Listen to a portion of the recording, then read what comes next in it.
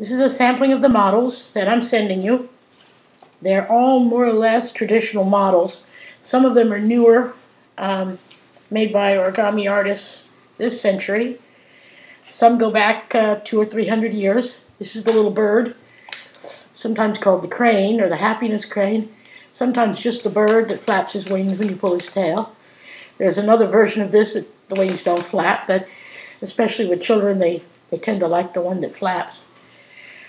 This is a very traditional model going back quite a few hundred years. I'm not sure exactly how many, but it goes way back. This is the little yakusan. The yakusan is a little Japanese servant. You can see his little face and his little kimono, little sleeves, and he's a nice, simple beginner project. That's why I chose him.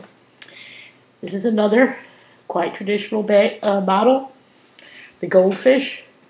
And the goldfish is made from another model, which is the Celestial General's party hat. You can use it either way, as a party hat or as a goldfish. The difference being that you convert it by making a couple of snips in the back and making the tail come out. This is a newer one. This is the candle.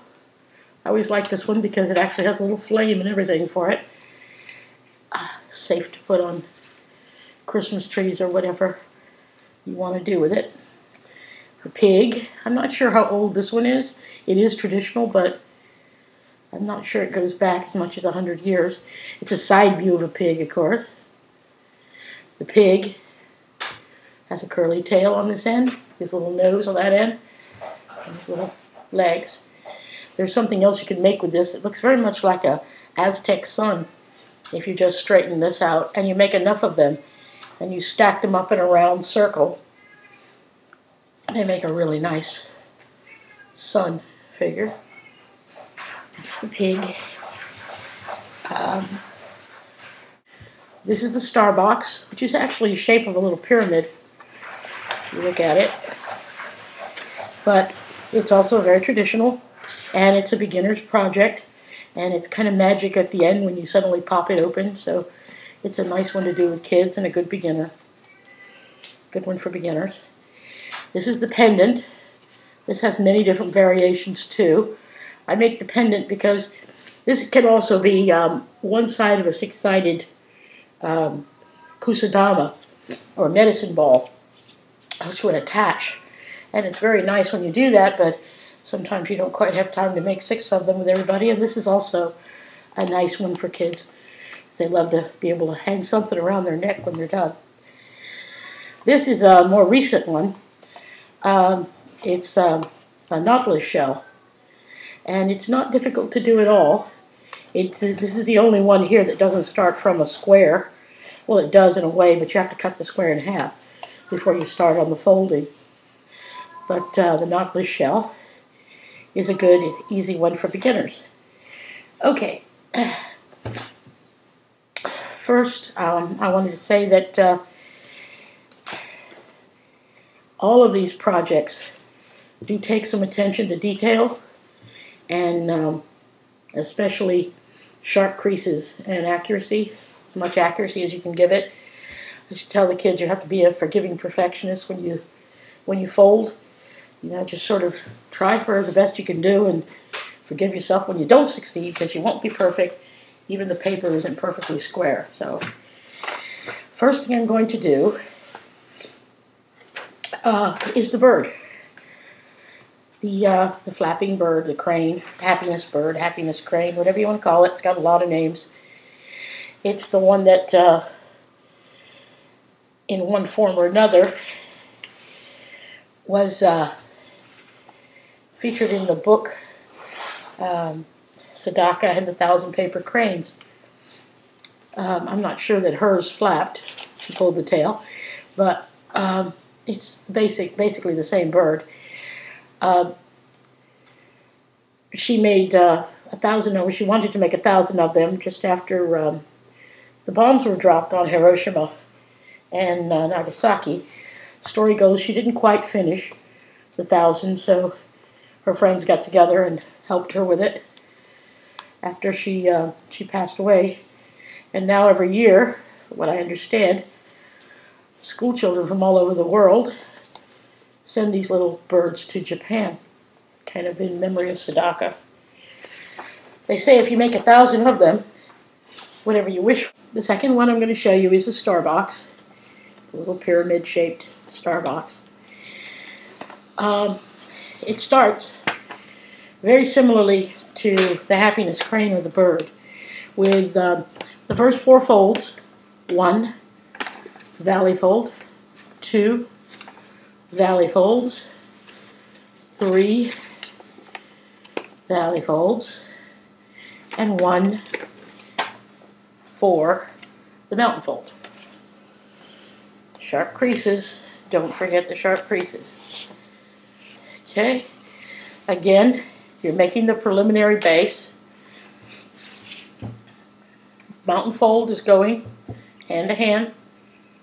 Pop the center, sides pop up, pinch them, bring them together in the center, grab it on the outside. That's the preliminary base again. Okay, now, this is also like the bird. You go to the open edge, top wing, and you make a swivel fold, like you're making the nose of a paper airplane. Swivel fold. Okay, whatever you do to this side, you do to this side. Again, another swivel fold. Do not go over the center crease line. What I mean is, don't go past that center point in the base. Turn it over in the back, do the same thing. Open edge of the wing on the center crease line, but not over the center crease line. Okay.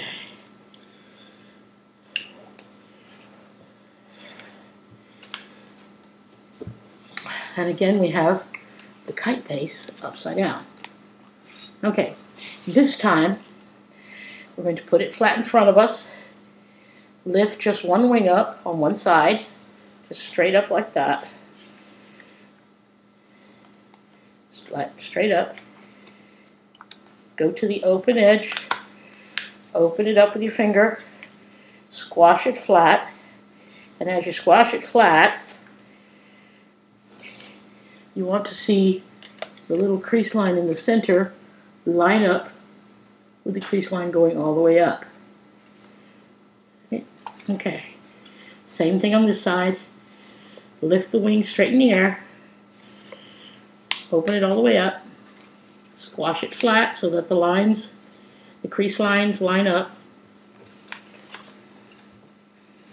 Crease line in the center, right there,